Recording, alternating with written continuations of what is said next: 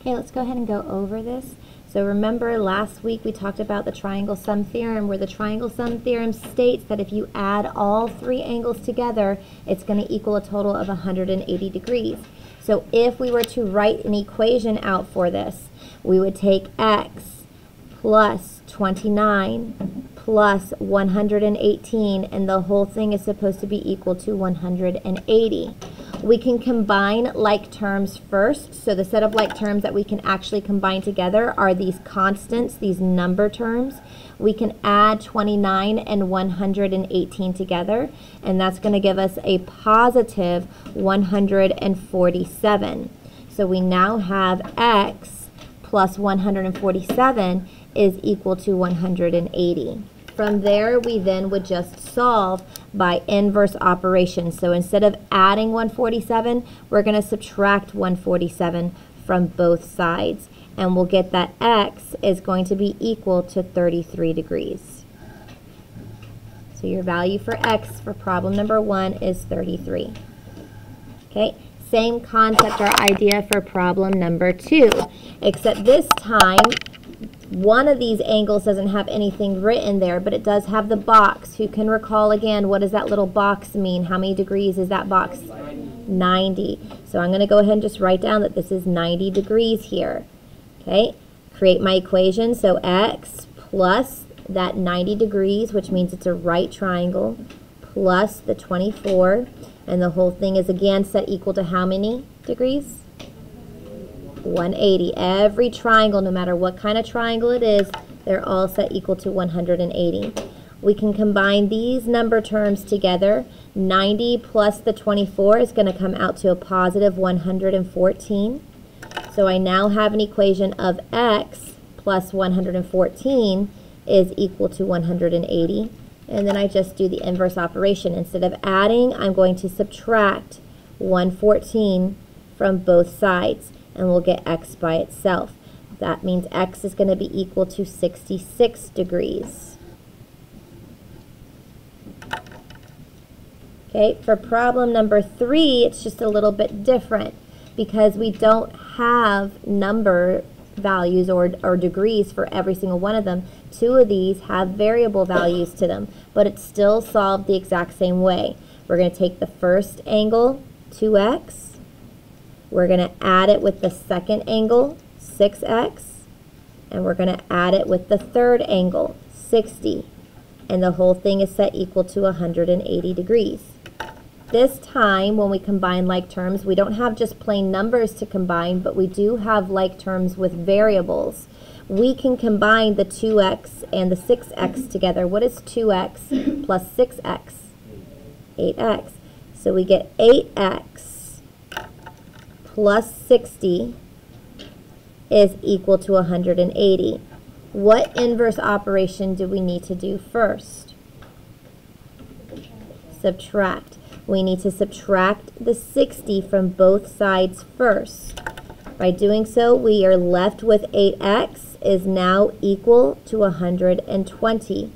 Then our last step is to go ahead and divide by 8. What do we get when we take 120 and divide it by 8? 15. Good. So we get x is equal to 15 degrees.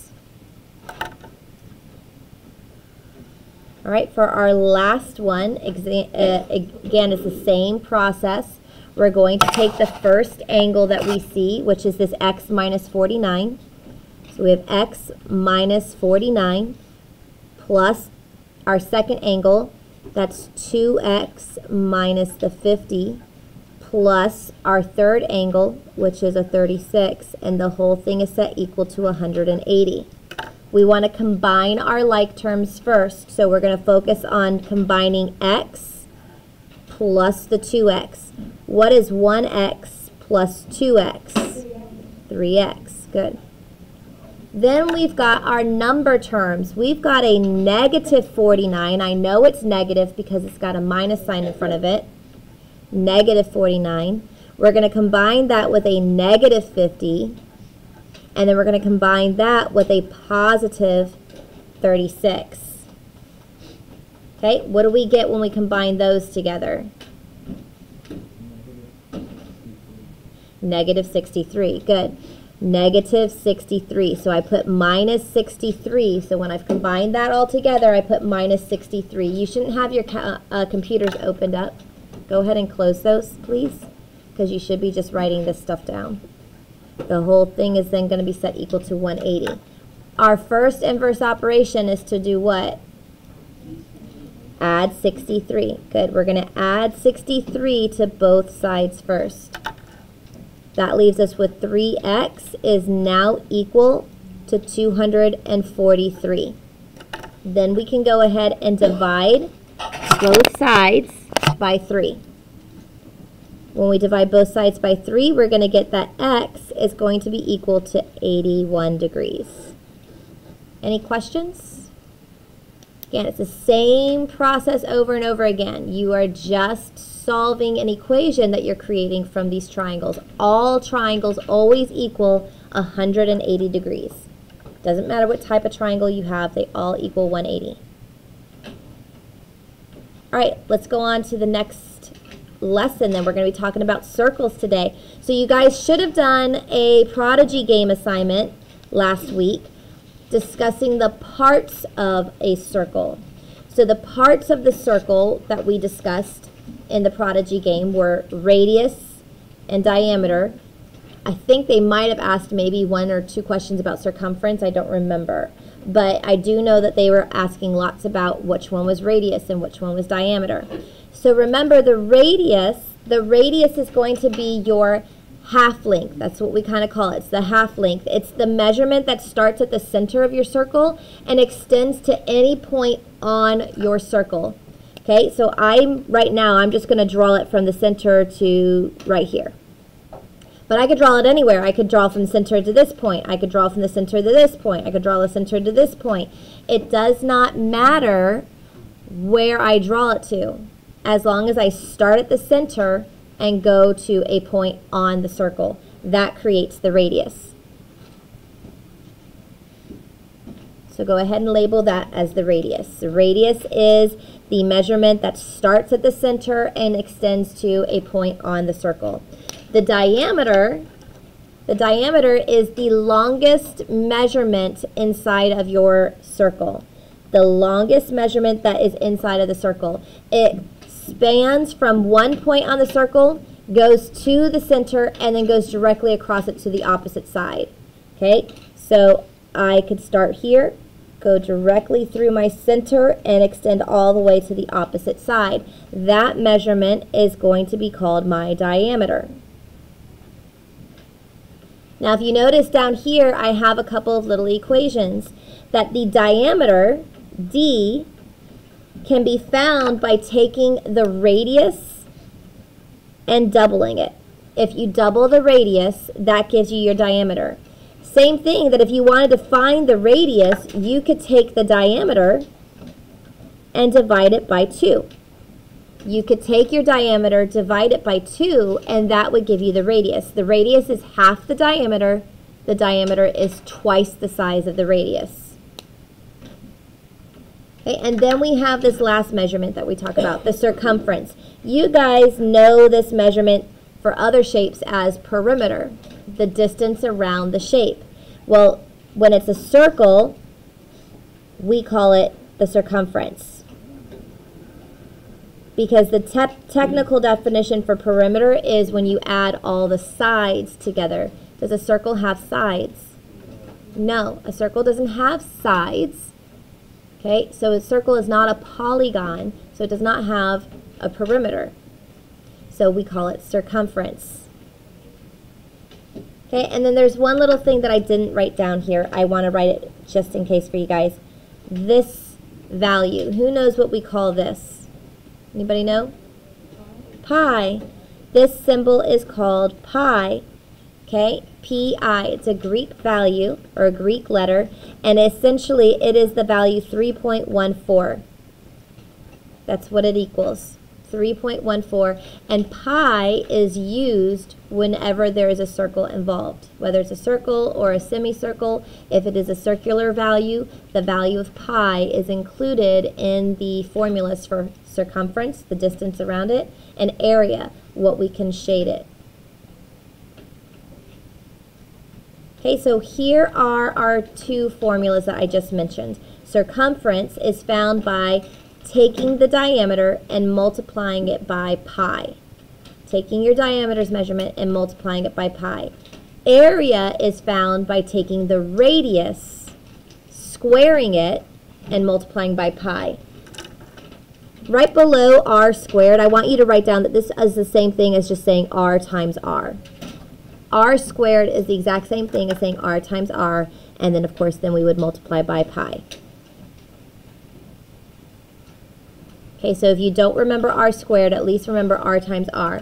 R times r is not the same thing as r times 2. R times 2 would give you your diameter.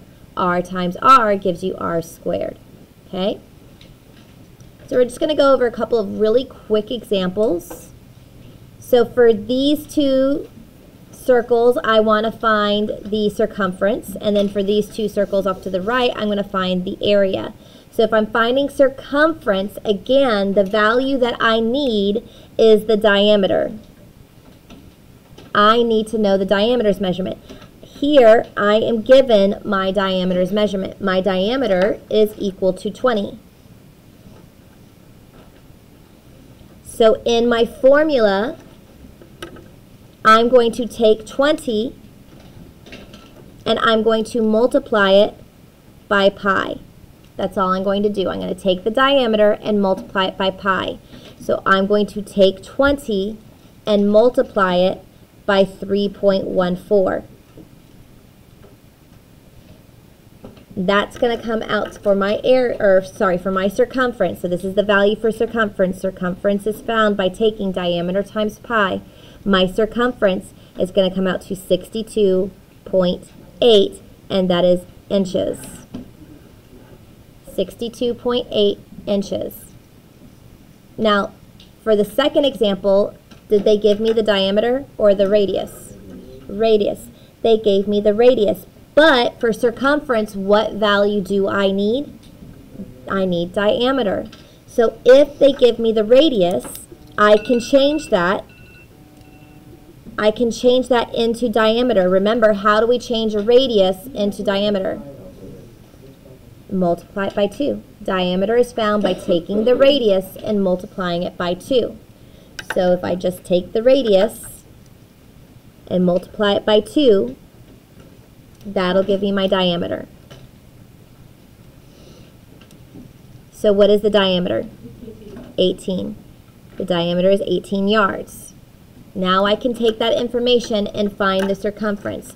Circumference is found by taking my diameter and multiplying it by pi.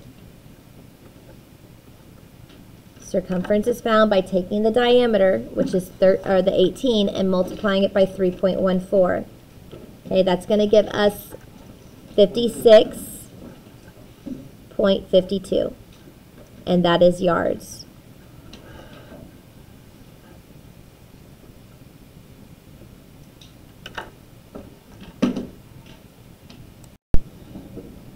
So we found our circumference for these two. Now let's go ahead and go back to the other side. We're going to find area. So circumference, like I said, was diameter times pi. Area, you need the radius. For area, you must have the radius value.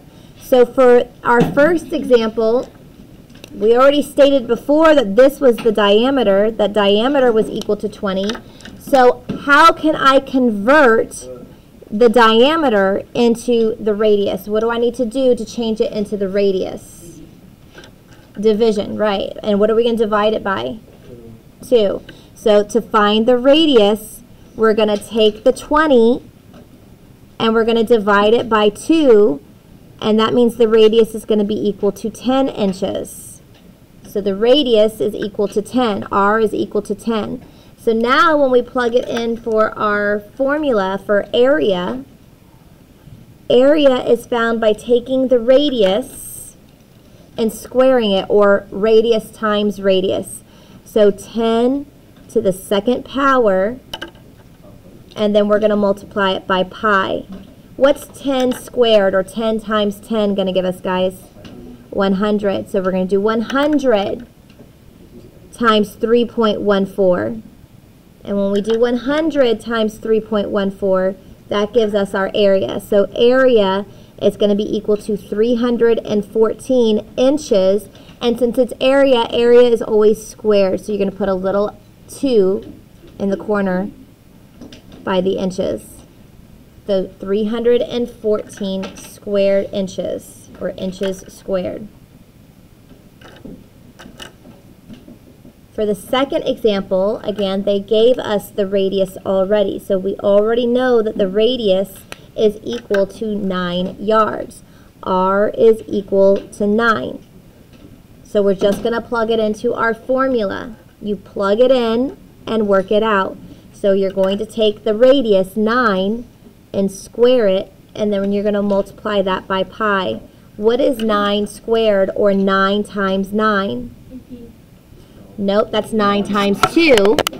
18 would be 9 times 2. 81. We want 81. 9 times 9 is 81. So we're going to do 81 times pi, which is 3.14. Guys, do not use the pi button. I know that on our calculators we have a button that is labeled pi.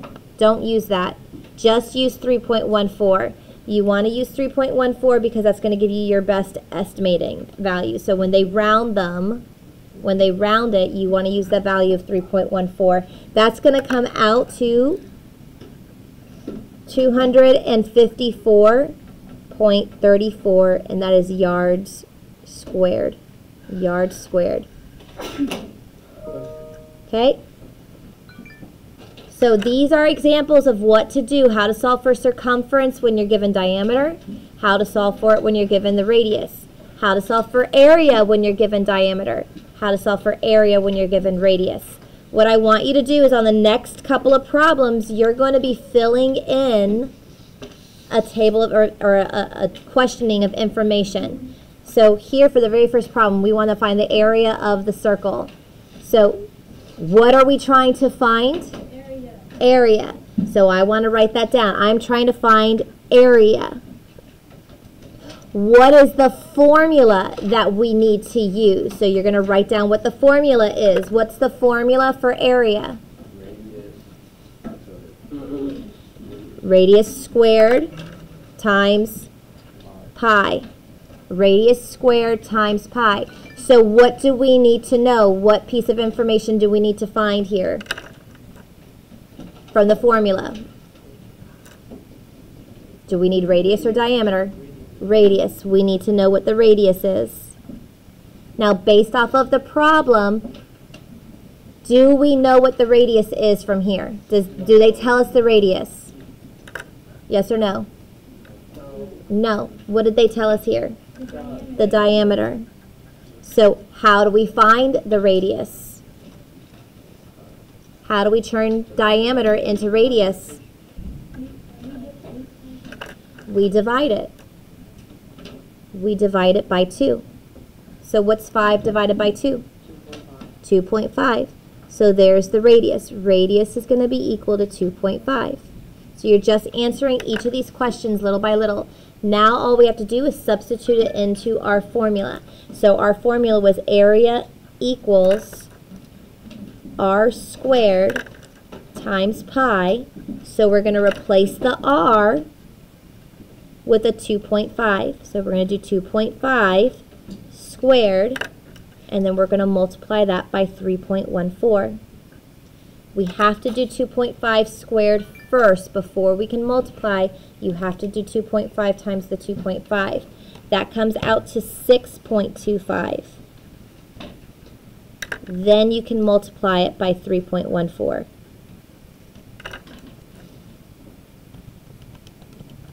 Okay, so our area is 19.625, and that's centimeters squared.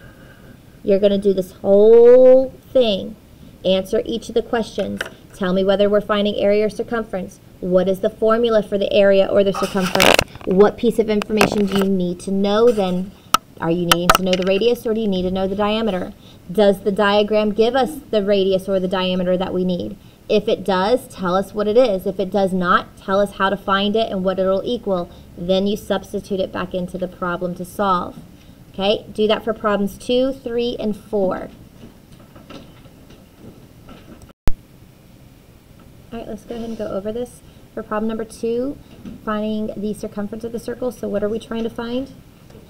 Circumference. We are trying to find the circumference. What is the formula for circumference? Diameter times pi. Good. So we're going to take the diameter and we're going to multiply it by pi. Okay, so what piece of information did we need to know? We need to know the diameter. Do we know the diameter? Is that given to us? Yes or no? Yes. So this measurement is the diameter. So that means yes, diameter is going to be equal to 5. We do not need to solve for it. Diameter is going to be equal to 5. So now all we have to do is substitute it back into our formula. So our formula being circumference equals diameter times pi. We're going to replace diameter with a 5. And we're going to replace pi with 3.14. So we're just going to do 5 times 3.14. And that's going to give us our circumference equaling 15.7, and that's centimeters. 15.7 centimeters. Okay, then we're going to do the same thing again. Same thing again for problem number 3, but a different circle. Okay, what are we trying to solve for with problem number 3? The area, right? It says find the area. That's what we need to solve for. Find our area. So the formula is radius squared times pi. That means we need to know what the radius is going to be. In this diagram, does it give us the radius? Yes or no? Yes. It gives us the radius. Radius is equal to 8, so we don't have to solve for the radius. It already gives it to us. Already gives us that piece of information. The radius is 8.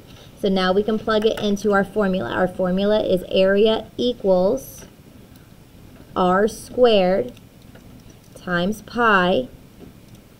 Instead of r, we're going to replace it with 8. So we're going to do 8 squared times 3.14. What is 8 squared, or 8 times 8? 64.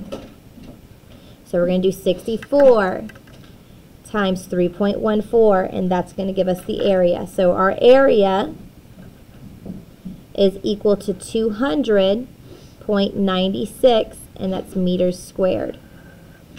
200.96. Okay, and then for the last one, the last question is asking us to solve for circumference. The formula for circumference is diameter times pi. So we need to know what the diameter is in order for us to be able to solve for it. No, they do not give us the diameter. So we need to solve for it. So we're going to take the radius and we're going to multiply it by 2. We're going to do 2 times 8, which is going to come out to 16. That's our diameter. Our diameter is going to be equal to 16 because we have to double the radius. Now we can plug it into our formula. We can do circumference is equal to the diameter times pi. So instead of diameter, we're going to replace that with a 16.